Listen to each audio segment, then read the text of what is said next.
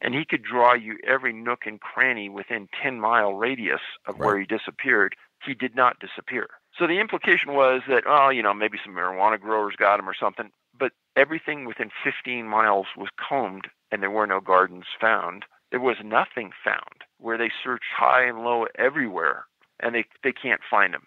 They interviewed his son, and he was just completely heartbroken that he couldn't help find his dad. His brother couldn't find his dad. But the weird thing was, in this instance, is that this is probably a 1%er, whereas 1% of the time in any instance, 2 people disappear. If they could find Trevor because they were combing so efficiently, they should have been able to find Sean. And because they went back in the summer with cadaver dogs, they still couldn't find a body. Big Buck Registry's Deer Hunting Podcast, episode number 223. Dave Paulides, Missing Hunters 411, The Stranger Things. Please support our sponsors as they make this show possible. Today's show is sponsored by Black Ash Outdoor Products. Reduce your risk of tree stand suspension trauma with a Tree Stand Wingman, the Tree Stand Emergency Descender System. The Enforcer. Take control of your odor footprint with your personal ozone generator. The Rack Packer. Don't drag your deer out of the woods like a caveman. Never drag a deer again. No need to kill yourself dragging a deer when there's the Rack Packer. Go to therackpacker.com. Covert Scouting Cameras. Remote cameras for hunting, wildlife, and security. The Horny Buck Seed Company. It's all about the freshest seed. Morse's Sporting Goods. A full line of sporting goods without the sales tax. Northwoods Common Sense. New England's finest whitetail deer lures. 100% fresh, pure, and undiluted. And Big Buck merch. For only $19.99, you can get a cool, high-quality Big Buck t-shirt and show support for this podcast by visiting www.bigbuckregistry.com/MERCH.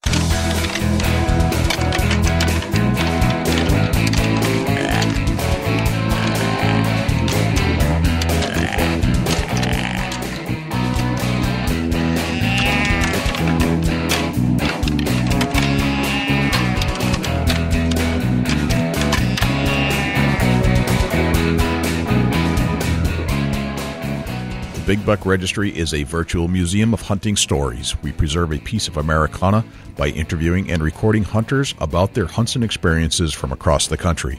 And who knows, maybe we'll learn a thing or two along the way that'll help us take our hunt to the next level. Hi, this is Ben Rising with Whitetail Edge. Sit tight because you're about to listen to the best podcast that you possibly can listen to, the Big Buck Registry Deer Hunting Podcast. Hello, this is Cuz Strickland with Mossy Oak, and you're about to listen to the podcast that I listen to 16 and a half hours nonstop. The Big Buck Registry is the best out there. Hi, my name is Joe Donito. I'm one of the Adirondack trackers at adktrackers.com, and you're about to listen to my favorite podcast, Big Buck Registry.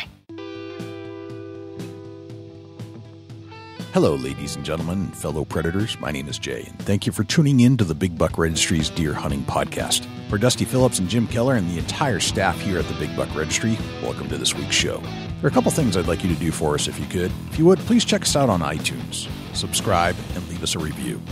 With your help, we're going to try and push this show up the iTunes charts. I know we have a lot of listeners out there, and I need you to take some action. I need you to leave a review and subscribe to the show. If you do subscribe, that'll give you access and notification each and every week that a new show is released. You can also access this show in its entirety on YouTube, Stitcher, TuneIn Radio, iHeartRadio, and Google Play. It's all right there for you to access on demand at your fingertips. Regarding the harness program, we have an ample supply of harnesses to give away from our volunteer donors. If you're in need of a full-body harness, please send an email to j@bigbuckregistry.com. You are about to listen to a series of stories where the victims never thought they'd be lost. The vast majority of these stories have never been documented before at this level. Dave Paulides, author of the book Missing 411, Hunters, Unexplained Disappearances, part of a series backed by the CanAm Project, decided to delve deeper and investigate a subset of missing persons, specifically those who disappeared in national parks and forests. Dave identified a deeper subset of missing persons that hit home with us, specifically hunters with skill sets whom you'd never imagine deemed missing, much less lost, many of whom were never found. Dave explains how he first came across this unusual subset of missing victims, shares with us 5 of the many stories in his book, and attempts to put some perspective on what each of these cases have in common. We'll turn to our interview with Dave Paulides in just a moment, but before we do, let's turn to Jim Keller with the Deer News. For the Big Buck Registry, this is Jim Keller with the Deer News. Our first story this week. Proposed New York state laws would make it easier for towns to run deer kills. This story is from the New York Upstate website and was reported by Elizabeth Doran. The New York State Department of Environmental Conservation released a memo earlier this year restricting communities' culling efforts. That memo said these practices were not allowed. Use of bait within 300 feet of a public highway, possession of a loaded firearm in a vehicle, discharge of firearms at distances less than 500 feet from a building, discharge of a firearm from a road, use of long rifles on Long Island and in Westchester County. These restrictions make it hard for communities like Syracuse to cull deer because they can only use sharpshooters in open areas that aren't near the road or other homes. One bill, introduced about a month ago, would help communities such as Syracuse, villages of Fayetteville, and the town of DeWitt to cull deer to reduce the overpopulation. If passed, the legislation would remove these restrictions and allow the DEC to issue permits as they have in the past. Another bill, which has passed both the State Assembly and Senate, is awaiting the governor's signature to become law. That bill would require the DEC to summarize the deer management techniques that work, explaining who is doing what, and basically provide a foundation for municipalities or neighborhoods that want to adopt a deer management plan. This bill would help neighborhoods to plan better by using the most effective techniques to manage their deer population. A third bill would include ticks and mosquitoes as an invasive species as they spread tick-borne illnesses. This bill would help to address some of the issues in New York with the increased spreading of Lyme disease. Disease kills hundreds of deer before hunting season starts. This story is from the Fox News website. Deer in East Tennessee are being ravaged by a virus weeks before firearm hunting season opens. The recent outbreak of epizootic hemorrhagic disease, which is transmitted by small flies, is concerning hunters in Tennessee because of the damage it is doing to the white-tailed deer population. The disease, which is spread through biting midges and other tiny biting insects, is common for deer to get, says Mimi Burns, the Tennessee Wildlife Resource Agency Information and Education Officer. What isn't common is the number of deer the virus has killed this year, the highest number since 2007. At the beginning of October, the Wildlife Agency received 158 deer reported deaths in Morgan County alone. The disease does have an expiration date, though, the first frost of the season. The midges, or no-see-ums, as they are commonly called, cannot survive cold temperatures. Though unfortunate for hunters, Barnes says the outbreak is no cause for alarm and should not lead to huge negative impacts on deer herds. Did you know? This story is from the National Deer Alliance website. As hunters, we know we are the leaders in conservation efforts for deer, as well as other big game species around the world.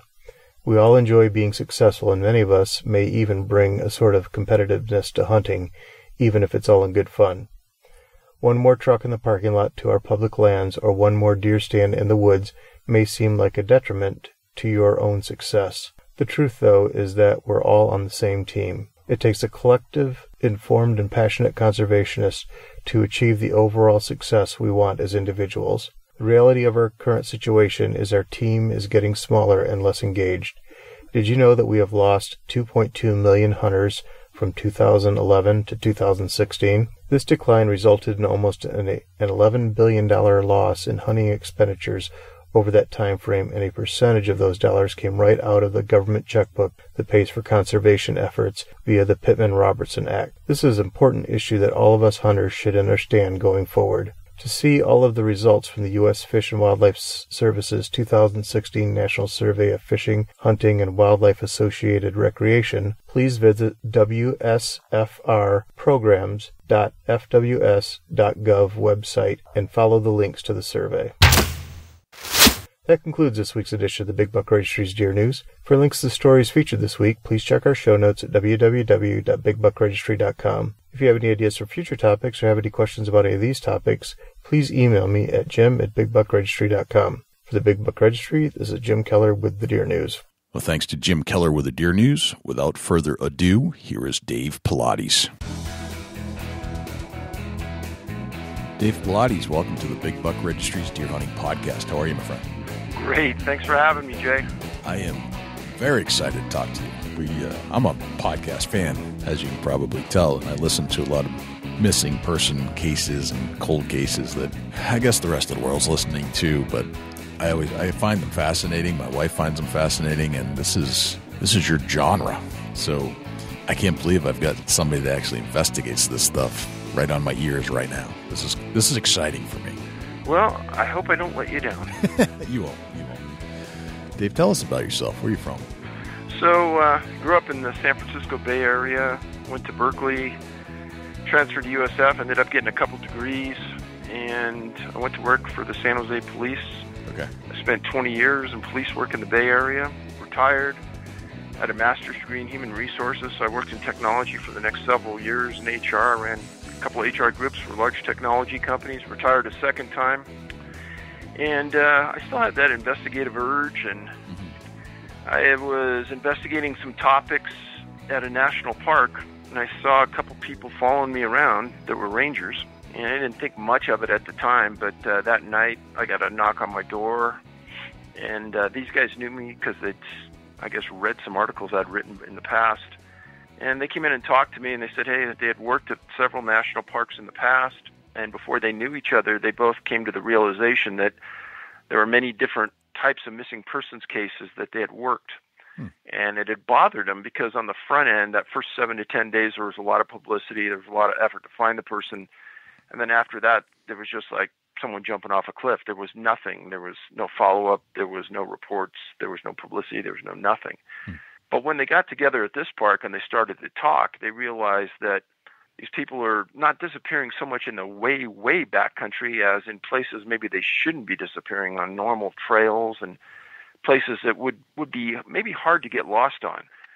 And when they tried to retrieve information from the National Park Service themselves, they found some obstruction and they didn't think anybody cared and somebody should look into it. So independently, they gave me this information. They were both good people. And the next day I left, called some law enforcement folks, and I said, hey, is there anything to this? Are there a number of missing people at national parks? Several hours later, I get a call back, and they said, holy cow, yeah, there are. But there's not a lot of information on it, and it's hard to tell what's going on. And that kind of started it all. That first month, I knew that the National Park Service had a large contingent of National Park police officers that were federally trained at the Law Enforcement Training Center. They were really a good agency, had a lot of people, had a lot of resources. So I immediately filed a Freedom of Information Act request against the Park Service for a list of missing people inside their jurisdiction. Right. And within a month, I get a call from one of the attorneys, which is very strange. Okay. Because usually you just get a denial letter or you get what you're asking for, but I get a call from an attorney asking me why I wanted the information. And according to the Freedom of Information Act, you can't ask that and use that as a determining factor on if you distribute the information. We had this kind of back and forth, and I said, you can't ask that. And he goes, oh, no, we're not going to use that to determine if we're going to charge you or if we're going to give you the information. No, I just want to know. I said, I'm just using it for research. And he said, well, we don't have any lists of missing people in our jurisdiction. What? I said, wait a minute. You have hundreds and hundreds of police officers in each national park and monument, and you're a federally trained law enforcement group, and you don't keep track of missing people inside of your organization. Nope, we don't have any lists. And I said, okay. I said, how about if I request you to put together the information because I'm a published author, then you get the information and give it to me, and that's part of the Freedom of Information Act. Right. He goes, I'll get back to you.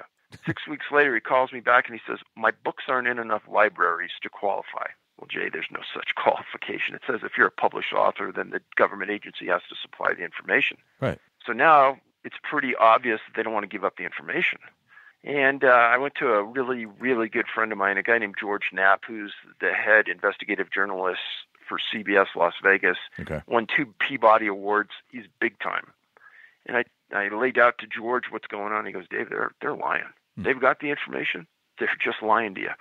I said, okay, well, maybe I'll go back one more time. One more time I make a pass. I said, okay, here's what I do. I'm interested in paying for the information. So you accumulate it, you give it to me, I'll pay for it. I want a list from Yosemite to begin with, and then from all jurisdictions inside the Park Service. He goes, I'll get back to you with a quote. So for Yosemite, they wanted $34,000 for that list. And for the entire system, they wanted $1.4 million. For something that should be free? Wow.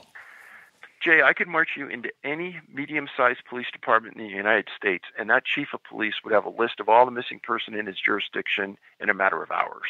Right. Absolutely they would. So I got that information, and so then I went on to the U.S. Forest Service and got the same exact response. No list of missing people, even though they have law enforcement officers assigned to the U.S. Forest Service that patrol their jurisdictions, and they have a law enforcement division. They said they don't have any lists. I'm dumbfounded by the bouncing ball here. Well, I think that myself and all the investigators that I work with were, excuse the expression, a little pissed. Yeah. Because we knew we were getting lied to, we knew we were getting the runaround, and we knew that there were a lot of people missing.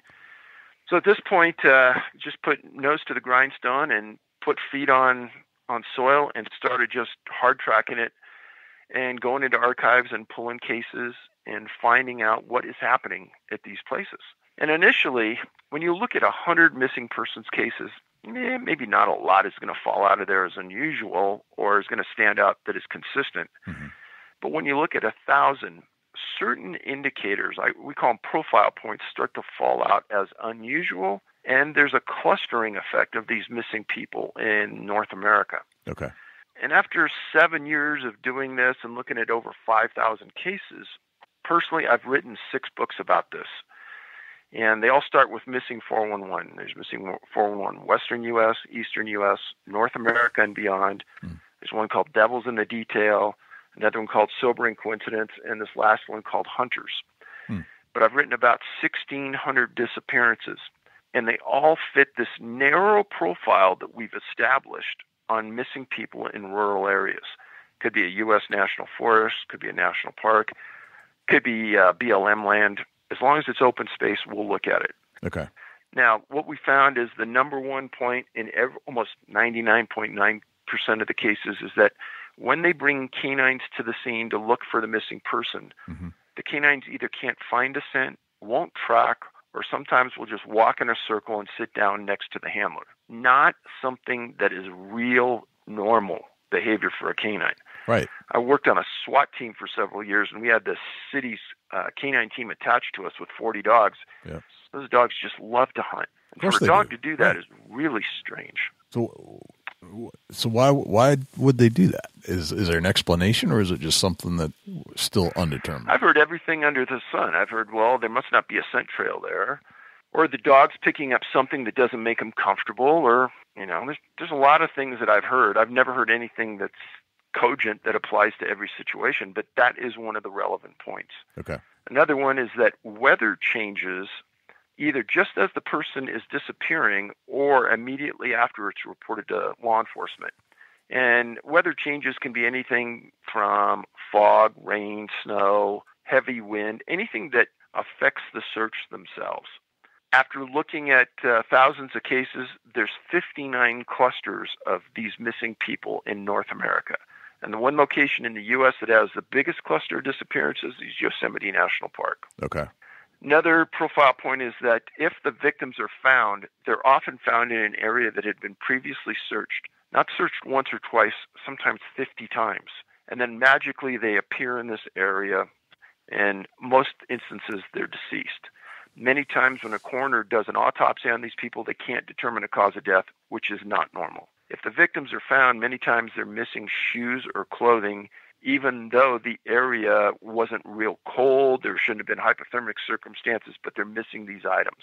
Normal time of a disappearance is in the late afternoon. Okay. Many of the victims have a disability or some kind of illness. And this is a strange point, but you get into this when you talk to the families and they said, oh yeah, he was a diabetic, or oh yeah, he had a bad knee, or something along those lines. And then most commonly is that the person was alone when they disappeared. This is about 99% of the time. Fascinating. So these are all the points that you're drawing from these cases and their consistencies. Yes. Okay. There's only been one case where we know of where a person was carrying a personal locator beacon.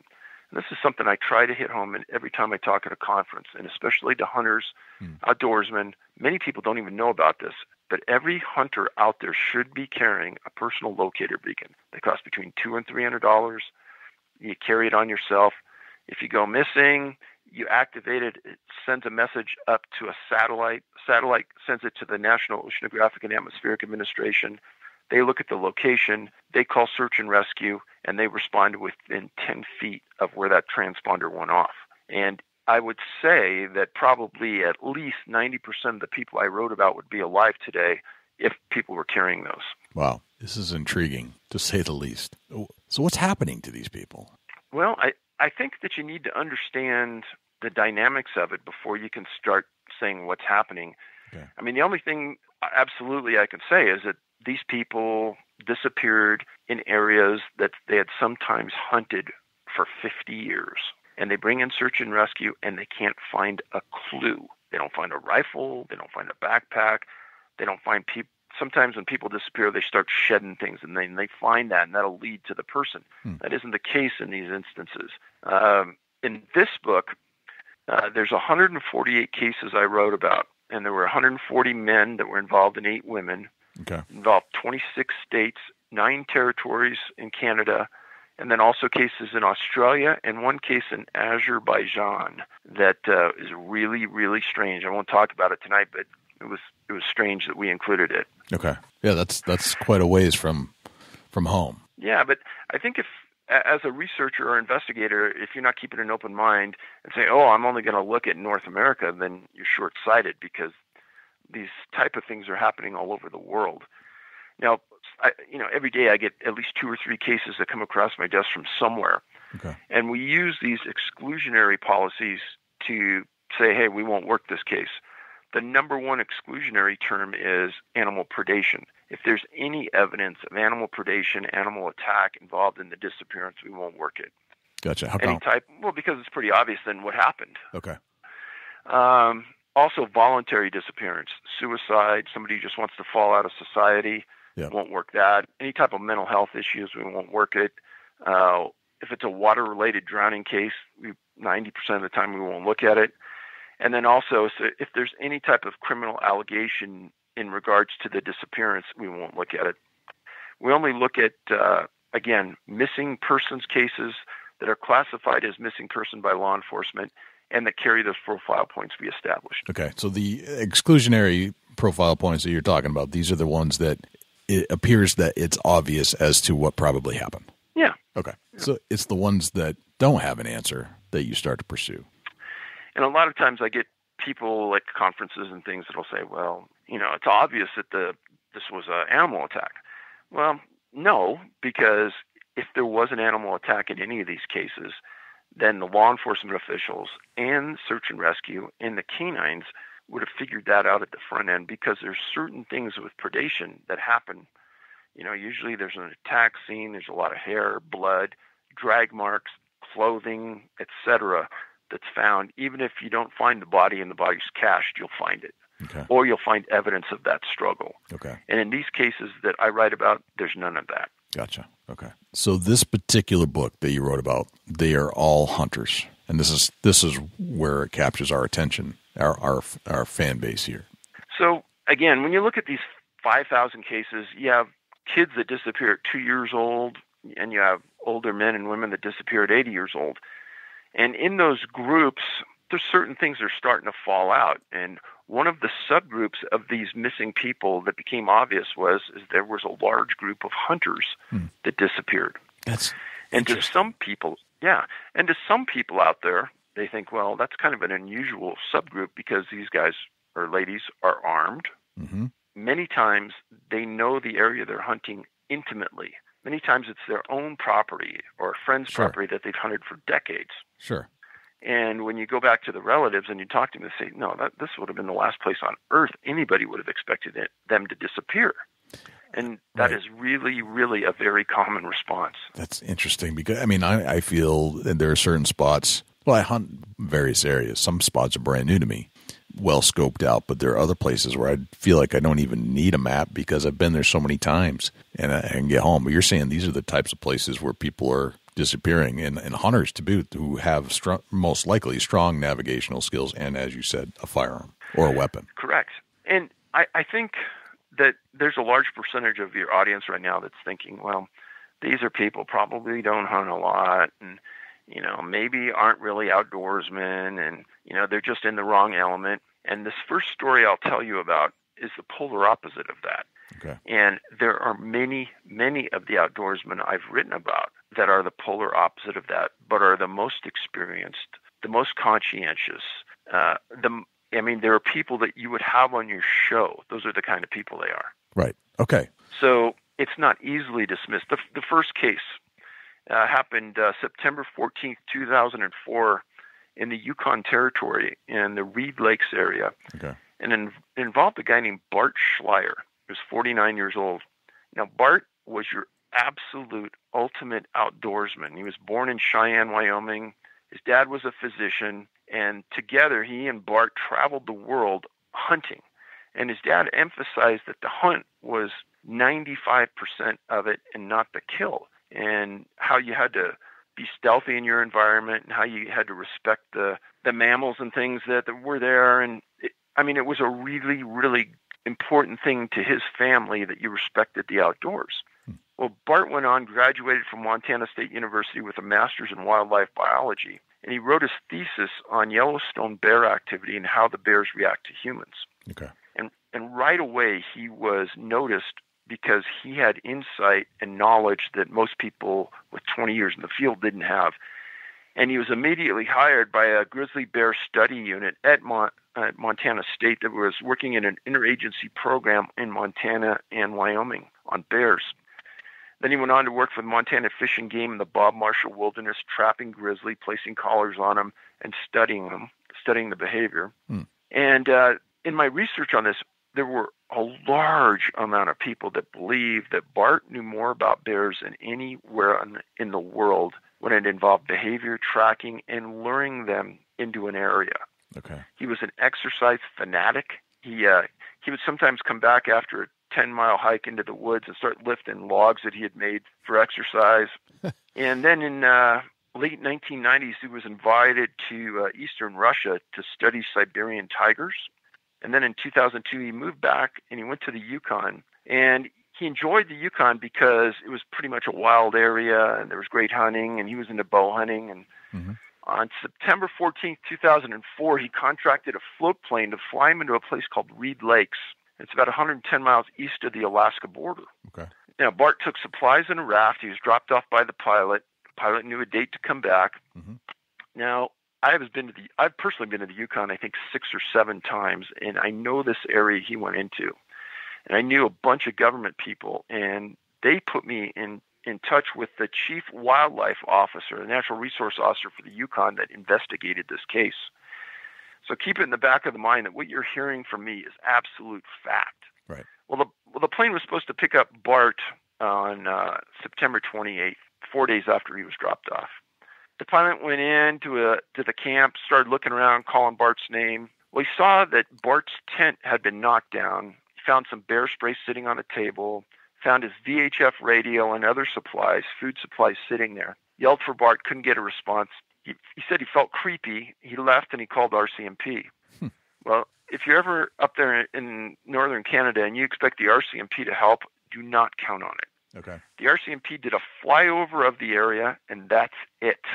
Well, his friends heard this and got upset. They hired the same pilot, flew him into the camp, and 6 of them went in there. And they looked around. They couldn't find the boat, the float boat that was dropped in. So they go across the other side of the lake, and 60 feet inland, they find the boat, and they found a supply bag of Bart's that was full of gear, and they found his bows and arrows that were leaning on that same bag next to a tree. And it appeared to be from people there that Bart had leaned the bag up against the tree, sat on the bag, leaned up his bows, and was probably trying to call in a moose. This was the theory. Okay. But a short distance from the bag, they found the face mask with a real small amount of blood on it. And they got on the radio and they called the RCMP back to the scene. And nobody still really knew what was going on. So on the 3rd of October, the RCMP and state conservation officers responded, and they set up a grid pattern in that area on the other side of the lake. And 60 yards from the bow, they found a human skull with a few teeth. And they found his camo pants intact and small bones nearby. The teeth were positively ID'd as Bart's, Okay. and the RCMP immediately claimed that he was killed by a grizzly. But the wildlife people at the scene that really know the outdoors said it doesn't seem like that. It seems odd, but they don't think a grizzly bear killed him because the pants he was wearing were completely intact as though they were taken off. And there was other indications there. There was a lot of bear scat, but they took the bear scat and they were going to have it tested to see if there was any clothing or human remains in it. Yeah. So the returns were there was no clothing in the scat, no human remains in the scat. And most of the clothing that Bart would have been wearing was never found. There was no signs of a struggle. There was no drag marks. There was no big predation scene per se. Right. And his cap and his baklava was found undamaged with no blood on it. Well, the coroners confirmed that the skull did have bite marks and puncture marks on it, but not from a bear, and the coroner didn't know what it was from. None of the food, and none of it was cached, and none of it was up. It was just in containers on the ground. None of it was touched. Coroner quote was that some type of animal gnawed on Bart's bones, didn't know what. Well, this buddy of mine at Natural Resources that I quote in the book said it was the strangest case that he had ever worked in 30 years. And he said that in his 30 years, Yukon grizzlies were known to sometimes attack humans, but would never consume them. Right. He couldn't understand what Bart was doing at Reed Lakes either, and that was another strange part of this. He was the optimal hunter. I mean, he knew exactly where everything was happening, and everybody said there were no moose in this area, so what was he doing there? Right. They determined he spent one night in camp before he was attacked, and the point of my story on this one is, if something can ambush and kill Bart Schleyer, then all of us could be victims at any time, and the cockiness that some hunters have should completely be alleviated when you study this case. It's chilling. It's really chilling. That point you just made, that he has a super sharp hunter somehow gets ambushed by something, and he's been doing this for years, and then we're vulnerable. So there were some articles that said, there was human remains and clothing in the scat. That was a lie. And the resource officer said, I don't know how that or who said that, but it wasn't true. Okay. And that there was confirmation he was attacked by a grizzly. He said that is 100% not true. And he said that they went out and they contacted a lot of people that Bart worked with, and all of them to a T said that a bear would not get to Bart Schleyer. They didn't believe it. It seems odd that somebody with such a skill set who's been doing this for a while would allow himself to be attacked by a bear. It does. No, it's what the heck? And that's one of those stories that really sticks out. There's many of those in the book, but this is one of those, top 25% that really sticks out, that this guy knew the woods like we know the inside of our house. Right. Fascinating. And as much as you try to analyze it away and say, well, it might have been this, might have been that, this natural resource officer said, Dave, I've never seen anything close to this in 30 years. When did you decide to look at the subset of hunters? Well, when I had a stack of 100 cases sitting on my desk of missing people that were all hunters, I said, this is a subset that probably needs to be looked at, because in our discussions, we said, well, maybe there's something here we're missing that made these hikers on a trail that weren't armed an easy target. So let's look at hunters. Now, here's this huge stack of them sitting here. All of these people were armed, and they were outdoorsmen. So maybe there's something there we need to understand. So these are outdoorsmen, and you've got over 100 cases scattered across the country. This is 148 cases. Most of them are in the U.S. Okay. There's probably 15 or 20 in Canada, Okay. a handful in Australia. And then the one outside the country, outside North America. Yeah. Okay. Very interesting. So was there any further speculation on that one case? Well, the tough part was that the coroner, usually we turn to coroners for information on the type of weapon that's used, and say if there's a knife used in an attack, then you can tell the size of the knife based on the mark it makes in the bone when it hits. Or in the same way an animal predation bites a human, a coroner can tell what type of bite mark there is by the distance there is between the bites on the bone, the size of the puncture mark or indentation on the bone, etc. In this case, they couldn't figure it out. Okay. Did you go into this?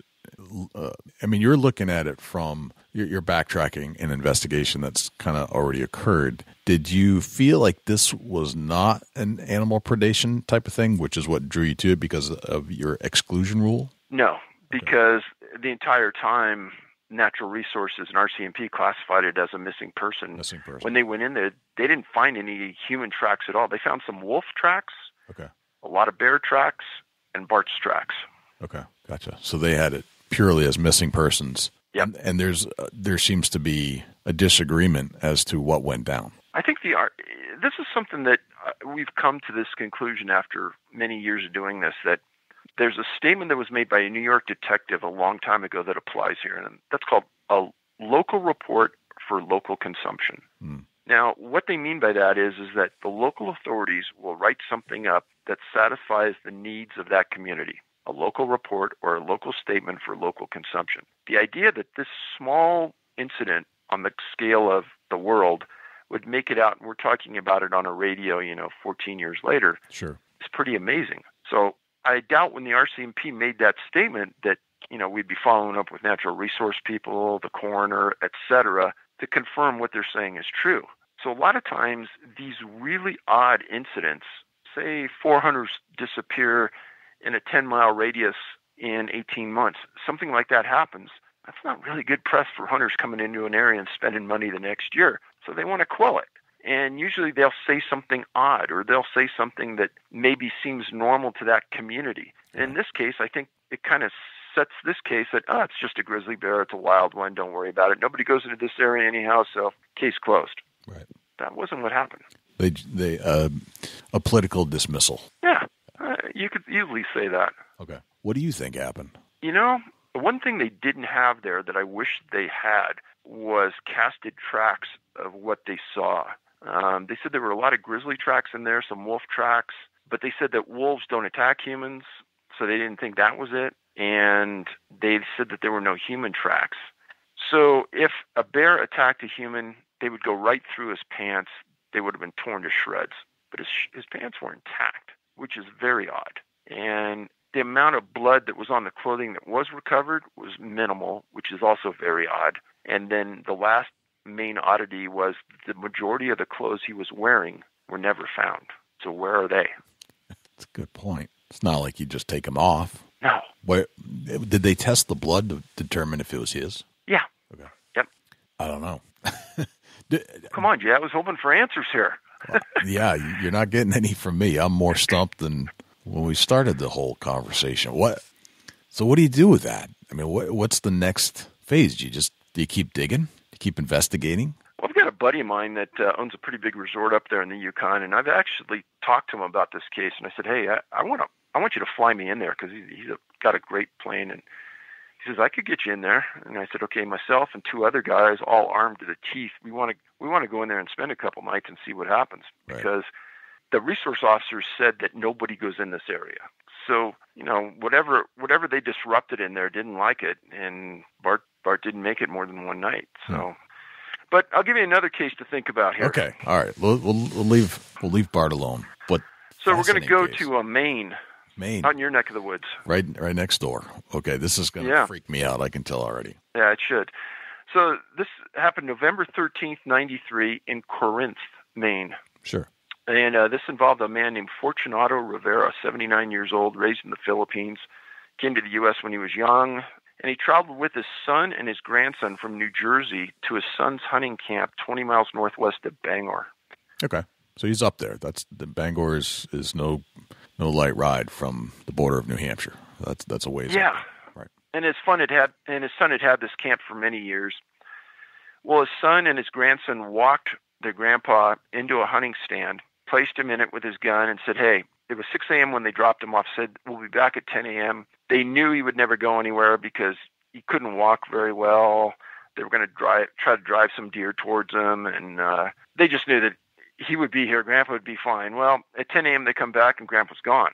And they searched the area, called for his name, searched for 4 hours, couldn't find him, and then got really upset, called the Maine Warden Service, and they were puzzled because they knew he was somewhat disabled, couldn't get around very well. Yeah. And the Warden Service thought this was going to be easy. And they brought in 20 people, searched all day the next day, found nothing. So the following day, searchers go up over this small mountain, down the other side, and there's this pond that's probably the size of maybe an Olympic-sized swimming pool. Okay. and they're looking, and they think they see something near the middle of the pond, about 20 feet from shore, and they pull it in, and it's Fortunato Rivera, and he's face up. Now, stop right there for a second. Most people don't realize this, but men and women, when they die in water, they're found in different ways. Women are found face up. Men are found face down. Really? Less than 1% of all the cases of drowning will a man ever be found face up. And when coroners say and do research on face up bodies, I wrote a whole book on it. It's called Missing 411 and Sobering Coincidence. Okay. Face up bodies, usually there's a lot of mystery and a lot of intrigue, and many times they can't determine the cause of death. Okay. But anyhow, Fortunato's face up. 20 feet from shore, they get the body in. And the resource officer stated that he had to have hiked from the stand to the pond over a rocky, treacherous stretch at least 2 miles uphill and then down. Now, it was November in Maine. It was described as windy and cold. The coroner confirmed that Fortunato had taken off his boots and his shirt. The cause of death was listed as heart attack, not hypothermia, not drowning. So we are led to believe that he took off his clothing and his boots to take a swim at 10 a.m. on a cold November morning and dies when he's supposed to be in the stand waiting for his son. Is that scenario believable? No. Thank you. That doesn't sound right at all. As a hunter, if it's cold, and even if you're disabled somewhat, you're not going anywhere. You're sitting there until somebody comes to get you. Exactly. You're not walking out of that stand. No. And I mean, there's many parts of this that don't make sense. But when you read my series of books, this plays into a large number of cases where there's a lot of similarities on this water issue. And why would his boots be off? Why would his shirt come off? Why would he, at his age, risk hypothermia by going into water? It's somewhat reminiscent of hypothermia, from what I understand, where you think you're warm, but you're actually freezing. So you start. Yeah, I get that a lot. Right. I get that a lot. And what I tell people, because I'm not saying that it's not true, right, but I'm somebody who looks at it in a hard way, and I say, let's think about how many people have died of hypothermia climbing the largest mountains in the world. Mm-hmm. And I've talked to a lot of these climbers that have gone to Everest, etc. And I say, can you tell me one story where you heard about a climber stripping naked on the mountain and walking around? They go, never. That's a good point. So if that is true, why isn't it happening there? That's a good point. It was a police officer friend of mine that told me about that when one of the classic cases, and I don't know if it's even classic. It's just that I think he heard that when you go into a hypothermic state that you think you're warm, so you start derobing. But I don't think I've ever heard of anybody being found who died of hypothermia that was found naked. Well, there have been cases where that's been claimed. Right. And upon autopsy, they weren't hypothermic, and that wasn't the cause of death in many of the instances. Okay. But that's how it's written up. All right. And the interesting part about that is that there's a whole handful of cases I've written about in the past where you read the news articles and you say, oh, the person got hypothermic, stripped their clothing, and died. Well, wait a minute. It was 90 degrees that day, and it got down to 70 degrees that night on the high desert. I don't think so. No. So you got to look at this real hard to understand what you're reading about in the news. And I would say probably 80% of the articles I've read about missing persons have factual errors in the story that when you get down into the minutia of it and you read the reports and you talk to the families, it never happened like that. Gotcha. So there's another case kind of near you. It's Horicon, New York, Upper New York area, Adirondack area. Yeah, we've had a couple of shows from big Adirondack hunters on this show, so we're familiar with the vastness of the Adirondacks. Perfect. Well, this happened November 15th, 2015, not that long ago, 2:00 in the afternoon. Thomas Messick was his name, and he spent a lifetime teaching hunter safety courses. Mm-hmm. He was a veteran of the 82nd Airborne, loved hunting, went every year for decades, lived in Troy, New York. Well, on November 15th, he was wearing camo and a red and black checkered cap. So he's camo coat, camo pants. Yeah. He had a .30-30 with him, carried 4 extra rounds besides what was in the gun, and he had a walkie-talkie to talk to his friends. And he was with 5 companions. And they drove as far as they could on this dirt road to a place called Lily Lake. And they got out and they talked about what they were going to do. And everyone was there to help Thomas because at 82 years old and he only had one eye, they wanted him to get a deer. So they marched him into this position next to a tree. They brought a chair with him and they said, hey, sit here.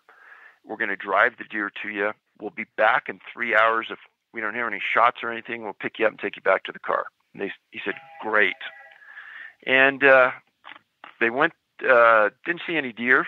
And at 2 p.m. that day, they went back, and Thomas is gone. Well, everyone scours the woods for him, and they figure out we're going to find him quick. They don't find him. Don't find his rifle. Don't find anything. So they called New York DNR. 4:30, they arrive. They figure this is going to be easy.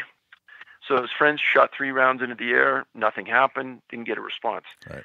I'll stop there for a second, Jay. You would be amazed how many hunters don't understand what 3 shots mean. Well, if you're lost, the 3 shots means that this is where I'm at. This is an indicator. Exactly. And one reason why I prompt hunters to carry more rounds than just what your gun can carry, because sometimes it takes more than 3 rounds to hone in on where you're at. Sure, absolutely. So they don't hear anything, and they knew he could barely walk. He was almost disabled, and so they figured it's going to be quick. Well, on the 5th day of the search, something really unusual happens. And from your audience's perspective, this isn't unusual. To ours, this is highly unusual. The New York State Police Special Operations Team arrives, and a team of FBI agents arrive. Okay. Now, that's strange. From the cases I've written about, the FBI arrives at a lot of these scenes and stands back and watches and writes reports and sends them to their profiling team in Virginia, but they never get involved.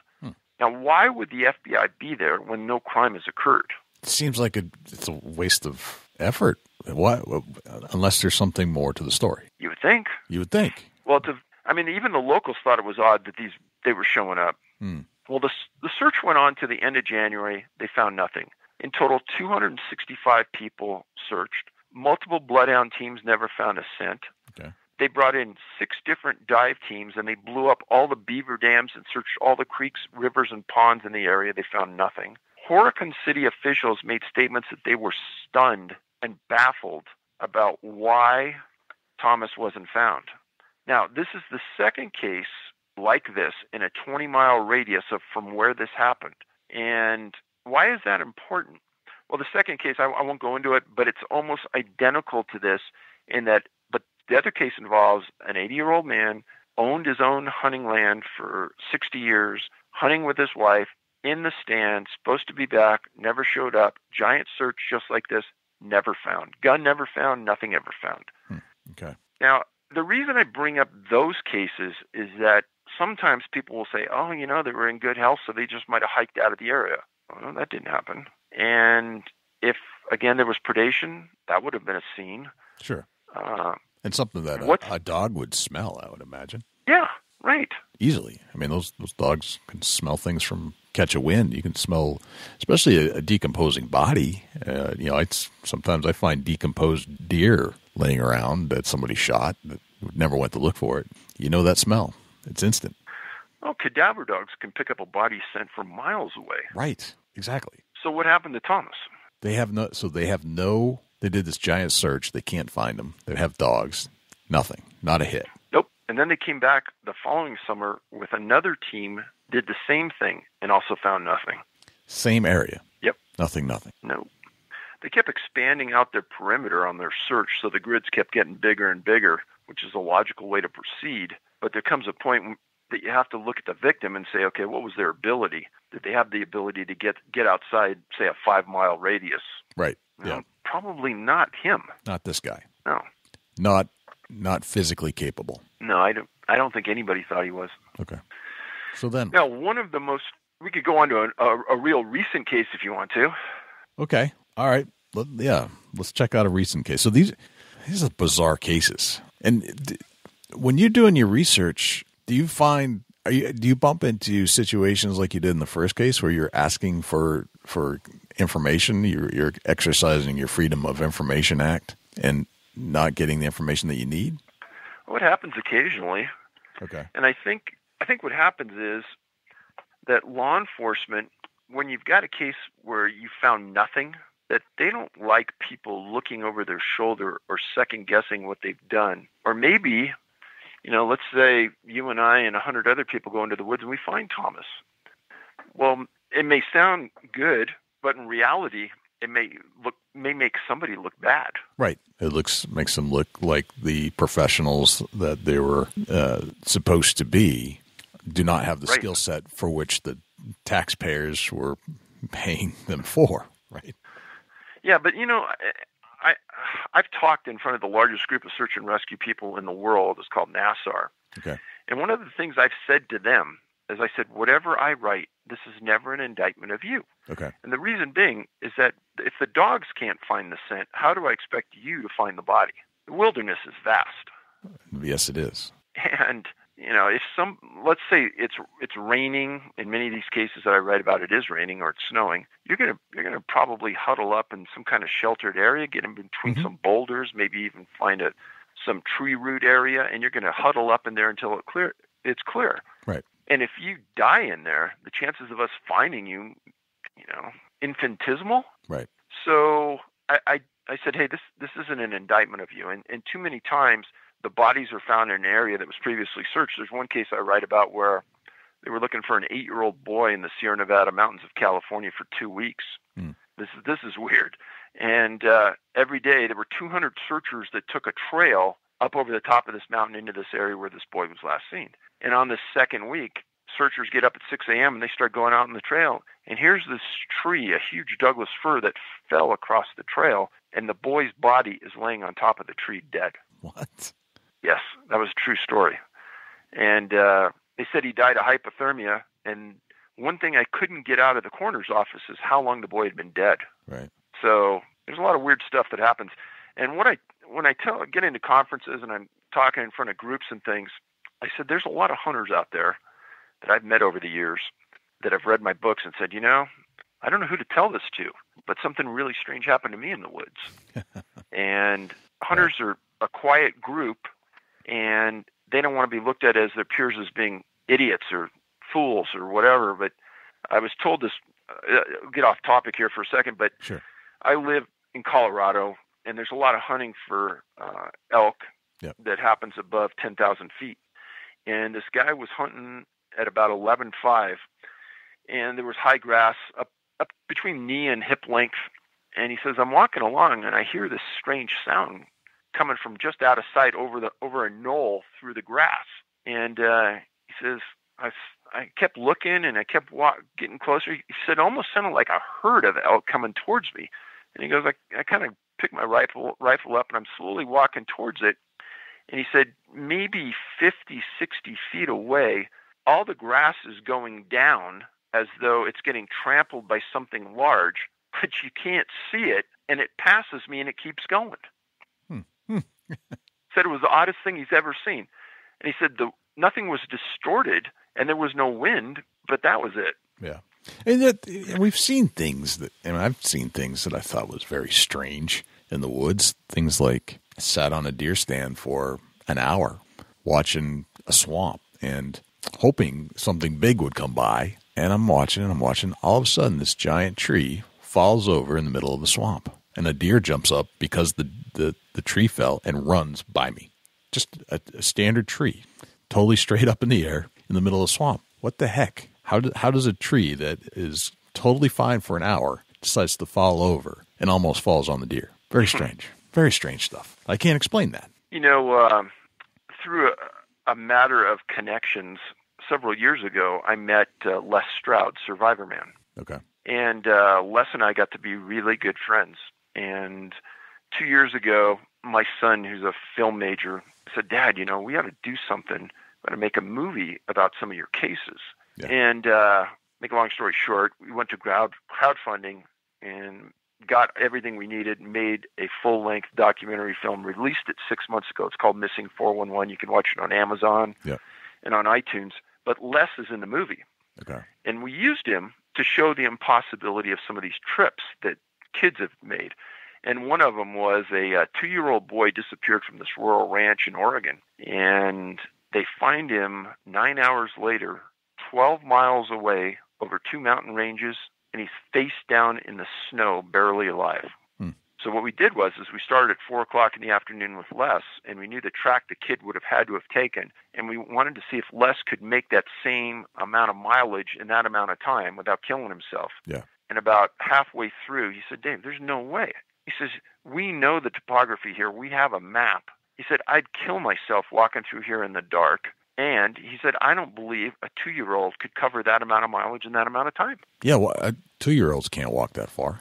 I would imagine they'd just stop, to be honest. Yeah. Do you have kids, Jay? I do. I have a 13-year-old and a 10-year-old boy. Yeah, well, at the time, my son was 22, and he said, Dad, I don't think I could have done that at 2 years old. No. I don't think any 2-year-old could do that. No, 2-year-olds, they'll run through the backyard and kind of wander a little bit, but that's about it. Then they come back. Well, again, there's several. In fact, there's probably over 40 of those stories that I lay out about small children that have covered phenomenal distances and gone to phenomenal heights. Rather than going downhill if they're missing, they're climbing uphill. It doesn't make any sense. That is bizarre. So this most recent case... Okay, we get off on a tangent. All right, back to the recent case. Yeah. So this happened along the southern Oregon coast between a place called Gold Beach and Grants Pass. And this area is really remote, really steep. It's tough hunting because there aren't many meadows. You're hunting in between trees, but there's a lot of wildlife there. Okay. A guy named Sean Higgins, 41, and his son Trevor, 21, and Sean's brother, or Trevor's uncle, went into this area to go hunting. And it was October 14th, 2016. Trevor, the 21-year-old, had killed a buck the previous day, and now they were working to get his dad and his uncle one. Well, they went out, and they're supposed to meet back at the car at 2:30. Sean never arrived, and Trevor and the uncle said, okay, we'll split up, and we'll go out, and we'll yell for my dad, and we'll see if we can find him. Well, they split up, couldn't find him, and Trevor now didn't come back to the car. So now you've got 2 people missing.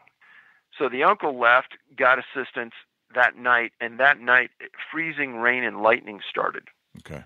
This went on for 5 days, and searchers from all over Oregon were helping because they knew the family. Yeah. Well, 5 days into it, they find Trevor on this mountainside alive, hypothermic. Helicopters take him to the hospital. He lives. He's fine. But hundreds of searchers kept going with helicopters and canines trying to locate Sean, the dad. Okay. Well, they interviewed Sean's wife, Trevor's mom, and she said, I don't care who you thought my husband was, but he is the last person in the world that's going to disappear in that area you're looking, because he's hunted that area since he was 18, and he could draw you every nook and cranny within 10-mile radius of where he disappeared.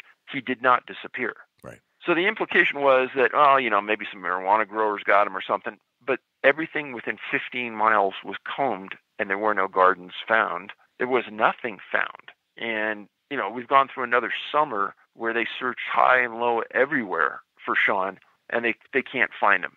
And, they interviewed his son, and he was just completely heartbroken that he couldn't help find his dad. His brother couldn't find his dad.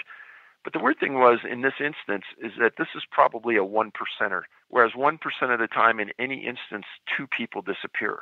Right. If they could find Trevor because they were combing so efficiently, they should have been able to find Sean. Right. Excellent point. And because they went back in the summer with cadaver dogs, they still couldn't find a body. So where did Sean go? But you see, I know people are at home thinking, this stuff just happens. But if you knew the number of times this happens, right, and you knew the conscientious nature and the comprehensive nature of these searches, you'd understand why this doesn't make sense. Right. Fascinating stuff. Where do you find yourself trying to draw conclusions here when you look at as many cases as you've looked at? Realize the numbers that you've realized that, wait a minute, this isn't just haphazard. This isn't just onesie twosies. This is a significant number with very odd circumstances. Where does your mind go? Well, one of the things that happens, it's happened a lot in the last several years just because of the notoriety I have in the search world, is that I get victims' families calling for me and asking me for an opinion on what to do next and how to proceed. And one thing I never do is I never interject myself in the search. I mean, 90% of all searching is done by volunteers. It's not done by professionals. These are volunteers who get certifications in search and rescue. They're people just like you and me who spend their weekend times looking for people. God bless them. I mean, they're doing God's work. Mm-hmm. But I'll never interject myself. Now, after they're all done, I'll sit down and go over maps with them and say, well, based on the odds of what I know where people are found, this is probably the most highest percentage area to look, and we'll go back and look. Or I'll help them try to understand that they aren't the only ones out there that have gone through this. Mm-hmm. I have several families that have volunteered to talk to other families that have been victimized like this. And, you know, there's a lot of hunters every year that get killed in the woods and shot by other hunters. Sure. And that's horrific. But there's nothing worse in my mind than you losing a loved one and having that open-ended nature of it, not knowing what happened. Right. There's no closure. You don't know. That's tough. That's tough. That's really tough. A loved one that it's bad enough with just a pet that just disappears. You never see again. Never mind a mom or a dad or a kid. No, there's a couple families I know of where they lost a son, and that dad went back every week or every weekend looking for his son for months and months because he couldn't rectify it in his mind that, you know, this isn't your fault. It's okay to stop looking. He's not alive. But that fraternal bond that you have, or that maternal bond that you may have, that's a strong one that, you know, will keep you at that doorstep for years. Yeah. Every day you'd be trying something to rectify the situation because it'll never be fixed. No. That's mind-blowing. Now, the last story I have in the book, I'm not going to give you a lot of specifics about it, but I'll give you the general feeling of what happened, because this is the one in the book that really opened it up for me getting tons of emails from people, hunters, who would tell me things that they probably would never even tell their best friend. But I have a friend of mine that's a physicist that I've gone to on many occasions to get answers to science-related topics. Sure. He's a genius, and he's one of the most credible men in the world that I know. And he's been used by a lot of organizations in the past. Well, he didn't even tell me this. It came in secondhand that his wife, who I knew was a bow hunter, was in a deer blind hunting like 4 or 5 miles from their house. Okay. She's been hunting for years. Tough, nice lady. And something weird happened to her in the blind. And so I called them up. And they said, yeah, we don't talk much about it, but here's what happened. So she goes into the blind, and she's probably 25 or 30 feet looking into this area. They live in Ohio. Mm-hmm. Looking into this area of trees, and there's a small clearing in front of her, and she's texting a friend of hers with her phone. And she looks up, and she says that she opened and closed her eyes like 4 or 5 times because she thought maybe she had a tear or something in her eye because it didn't seem right what she was looking at. Yeah. And there was like visual distortion in the tree across from her. And she has this phone in her hand, and she thought she took a photo. And this distortion in the tree moves from tree to tree. And now she's getting really scared. So she's holding her phone in one hand, her bow in the other, and she's going, Dave, I don't know what this is, but it's not anything normal I've ever seen. And then eventually it moves to another tree, and it's out of sight. She waits 45 minutes when it's gone, and she gets back to her house. Just as she steps in the door, some neighbors are visiting, and so she doesn't feel comfortable telling her husband about what happened. Yeah.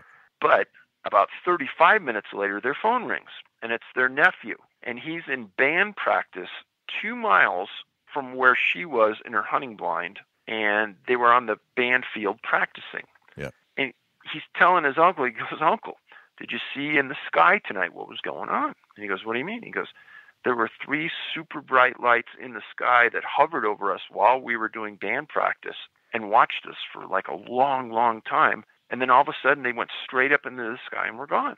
And he goes, wow. And so he says, no, I haven't heard of that, blah, blah, blah. So the friends leave. He gets off the phone, and his wife says, I need to tell you what happened. And she explains to him that while this apparently was going on at their band practice at the same time, 2 miles away, she sees this thing moving between trees. And my buddy goes, wait a minute. And he goes and he gets a DVD and he puts on the movie Predator, and he shows this distortion scene in the trees and says, did it look something like that? And she said, figure-wise, no, but distortion-wise, that's exactly what I saw. Wow. Now, so this guy is an optical physicist. He's the best in the world. Yep. He takes the phone, he downloads the picture, and 90% of the picture is kind of blurred, but I've got some in the book that nobody's seen, and it almost looks like a DNA strand in part of the picture. Well, he calls Verizon Technical Services because he knows all the guys there. He sends them the picture, and they said, well, that's really interesting because that phone took that picture, but based on the technical aspects of the phone, it was impossible for it to take that picture because of the amount of pixels, the size, and the technical attributes of the photo. That was impossible for them to do. What does that mean? That's what he said. He said, it's like they were talking, double talk. But he says, okay, so confirm the photo. He says, I know the photo came from the camera. I downloaded it. But he said, confirm you're saying that came from that camera. Oh, yeah. But you're saying that camera couldn't take the picture. That's correct.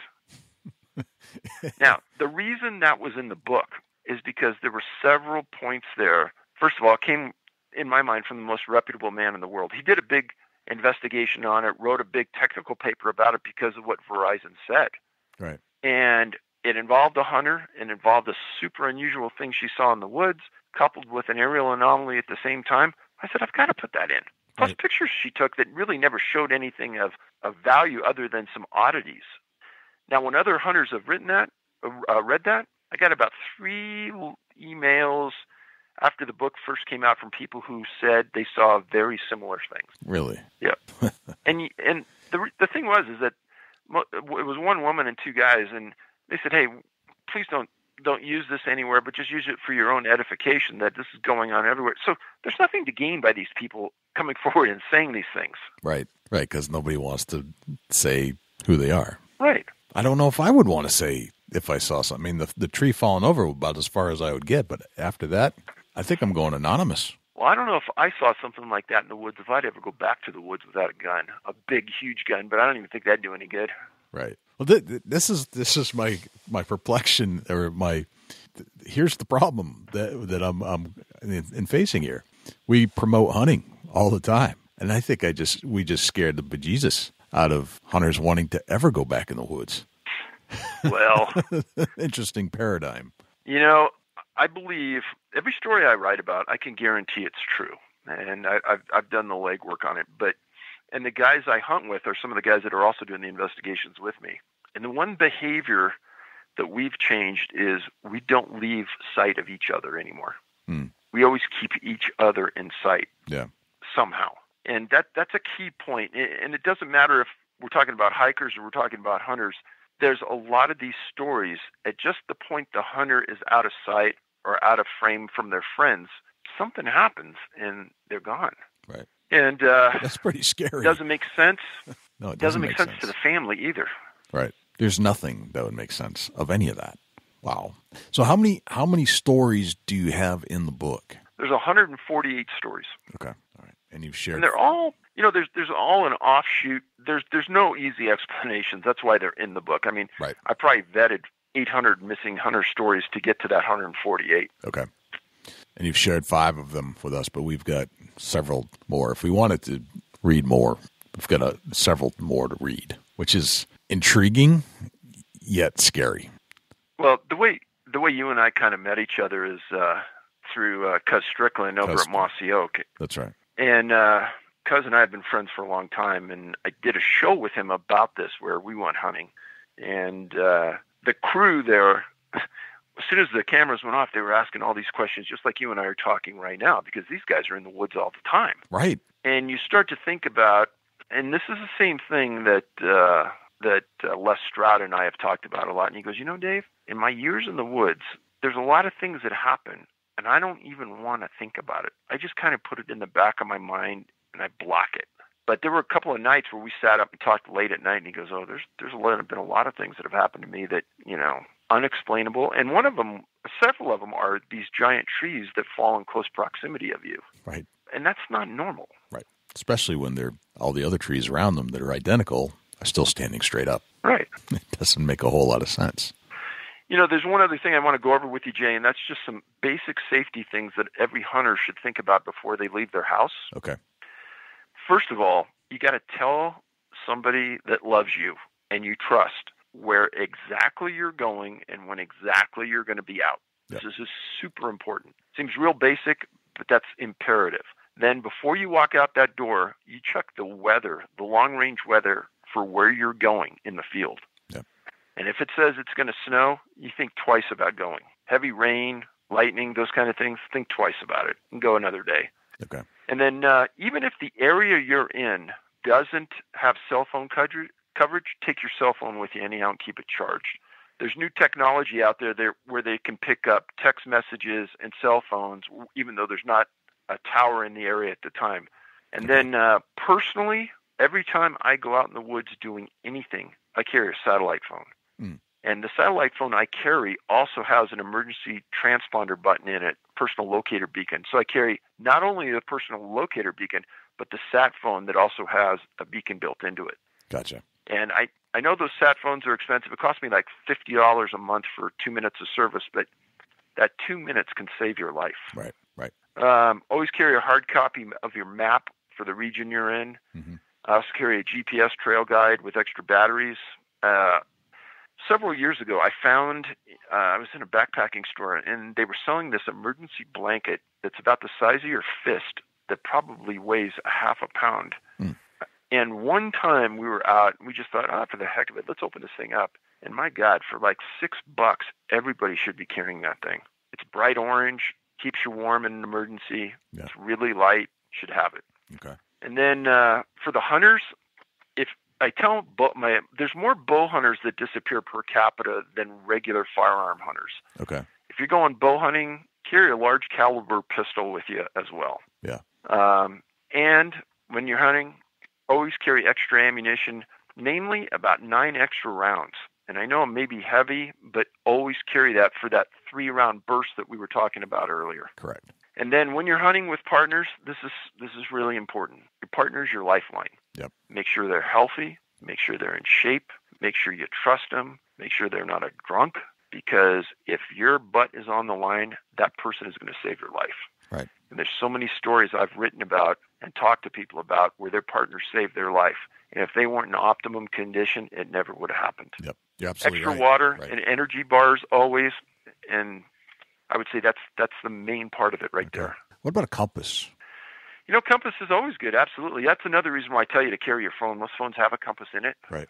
I'm always afraid sure, that my phone might die, so I don't have access to that compass. So I need the old school one, the fundamental ones. Yeah, exactly. No, for sure. Right. But you'd be surprised how many people don't know how to use a compass. It's true. Growing up in New Hampshire, you kind of have to know how to use the compass. Oh yeah. But here's even another twist. Compasses, for whatever reason, sometimes lose their magnetism to the point where they're reversed. I picked up my trusty old one the other day just to check it. It's pointing south, not north. What would happen if you're in the middle of the woods and your trusty little compass points you in exactly the opposite direction? I've had this happen more than once. I don't know what causes it. I don't know why, but this was a decent compass, and it now points due south, not due north. That's bizarre. Oh, we'd either find you in Ontario or Mexico, huh? Exactly. That could be a life or death situation. You get close to the nearest road, and you head the opposite way into the deepest vastness of the wilderness in a snowstorm that sneaks up on you, and you're gone forever. Well, the guys out there and the ladies out there that are hunting, I tell them, if you ever want to get a hold of me, my email's on our website. Okay. And website is CanAm, like Canadian American, CanAmMissing.com. Yep. And I'm always reading stories that people give me, odd things. And trust me, I probably heard just about everything in the world. Nothing would surprise me. Nothing would surprise me. And I'm always interested in hearing from them. Excellent. And if we want to grab a copy of the book on the website too? Yes, sir, it is. Okay. All right. Fascinating. Do you have ambitions to write a second volume 2 of the Missing Hunters? I say that this research is like spokes in a wheel, and I'm looking for that next spoke. Okay. And I suppose if there was a big rash of hunters that went missing that I found out about, I'd probably document it. I'm not sure if I'd spend more time writing another book about hunters, because I'm not sure if we'd learn more from that. But every time I write a book, I learn something from it, and so that bit of knowledge is important. Gotcha. So there's other aspects to the missing persons subculture or sub data set that you're looking at, and there's a series of water-related disappearances where young men going to school, college, disappeared, and there's so much more to that story. And I wrote this book called Missing 411: A Sobering Coincidence. It has to do with mainly Wisconsin, Chicago, New York, college towns where kids were found in rivers and lakes, and I wrote a book about that, and the related factors to those disappearances match exactly with what I've written about in other books, meaning canines can't track them point to point, there's weather changes, there's clustering, et cetera, et cetera, et cetera. Yeah, gotcha. Wow. Well, Dave, this has been fascinating. The time's already gone by for the most part, and we've got all the information on how to get your book, and it's been an honor and a pleasure to have you on the show, and these stories are fascinating. I can't wait to get a copy of your book now. Well, Jay, next time you're out hunting, you're sitting around the campfire, read a few chapters. Appreciate that, Dave. Well, thanks to Dave Paulides for joining us for the last hour and telling us some very interesting stories about hunters that go missing. It's kind of freaky, to be quite honest.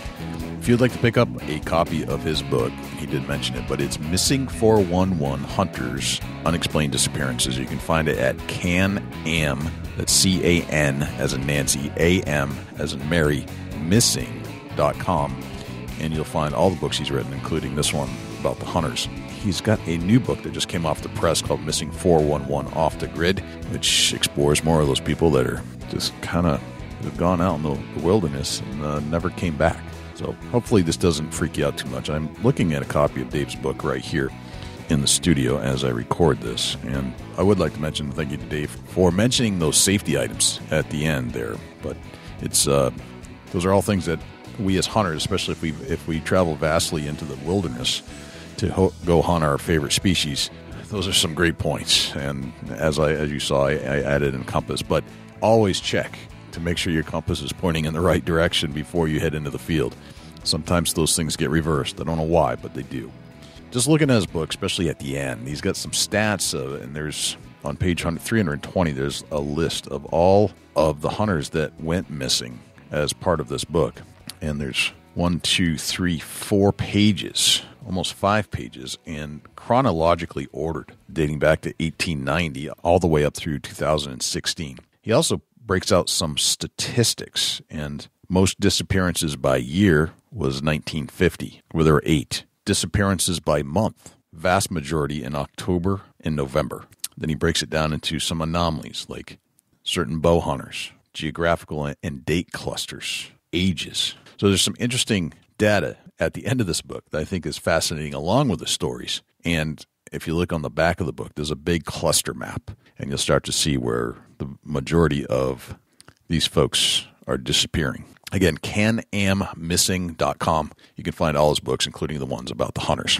Dusty, do we have a Chubby Tines tip of the week this week? Yeah, we do, Jay. And the Chubby Tines tip of the week is sponsored by Morse's Sporting Goods. Firearms, used firearms, bows, used bows, located at 85 Kentucky Falls Road in Hillsborough, New Hampshire. Give Jim a call at 603-464-3444, morsessportinggoods.com. Your dollars go further in New Hampshire. There's no sales tax. Morse's Sporting Goods. Something that actually popped in my mind this evening as I was walking into a new unknown piece of property. And, I pulled in, parked my truck, and I literally made probably 25 steps in the woods. And next thing you know, I was blowing deer out. No kidding. And I said, oh, man, this is good and bad. Real good that the deer are bedding there. Real bad for me wanting to hunt right in that spot. Right. So, it comes down to when I went in there and blew them deer out that quick, that I know that I need to capitalize on that spot, but be extremely careful getting in and out of there. And literally, I'm 50 yards in the woods. I set up a ground blind, and I'm gonna hunt right adjacent to where I know they're bedding at. But I took a leaf blower with me, and I blew the leaves off the ground so that when I walk in and out of there, I'm quiet. I think there's enough cover between me and where they're bedding at to comfortably slide in there with the leaf blower, blowing the leaves out. I got a quiet trail to walk on to bare dirt. It's absolutely ironic that you say that, and here's why. I picked up a new leaf blower this year. I had one that was just a basic handheld unit, and I could never figure out why the leaves wouldn't pile up when I was actually blowing leaves around the way I see everybody else. Seemed like they'd zip through the yard, no problem. Well, I think it's because I didn't have the power that I needed, so I decided to go out and get one of those backpack blowers, and blows leaves around like nobody's business. So I got to thinking, like, you know what? It's awful crunchy on the way to my tree stand right now. Real crunchy. I'm taking this leaf blower out tomorrow at noon, and I'm going to blow all the way through to my tree stand just so I can get in and out of there quietly because, man, no wonder the deer aren't coming in. They can hear me from a mile around. It's amazing. Yep. Absolutely great idea. Yeah, so take your leaf blower out there and blow your walking trail out and clean it up so that you're quiet leaving and coming and going. That's crazy that I did that, or will be doing that tomorrow, and I had the exact thought today. We are on the same page, my friend. Perfect. Dusty, where can we find you when you're not hanging out here in the studios with me? Shoot me an email, dusty@bigbuckregistry.com. You can look me up on Instagram and Twitter @ChasingAntler, Facebook.com/Chubby Tines Outdoors. Jay, where can the people reach out to you when you're not on the mic? Likewise, you can shoot me an email, jay@bigbuckregistry.com, and you can visit us on Facebook, facebook.com/bigbuckregistry. We're also on Twitter, which is twitter.com/bigbuckregistry. We're also on Instagram, instagram.com/bigbuckregistry, and YouTube, which is youtube.com/bigbuckregistry. On YouTube, you can listen to all of our podcasts in their entirety. As far as videos are concerned, it's a boring video, but the audio content is there, so you can actually listen to our podcast. You can also listen to all of our live shows that we've done on Thursday nights when we do them, and we've gone back and re-interviewed a lot of our previous guests we had on the show just to put a face to a voice, let's put it that way.